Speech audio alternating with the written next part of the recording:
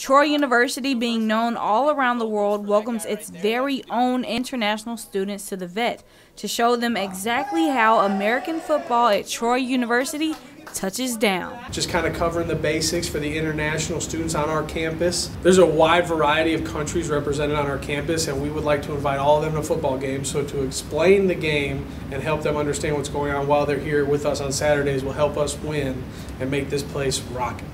Football in other languages can mean many different things, like in Spain it's for soccer, but here in Veterans Memorial Stadium, it's home for some good Trojan football. Our international students just had a really good opportunity to come out and learn all about the game of football. Most of them have never seen an American game of football played, and the few that have only seen it on TV.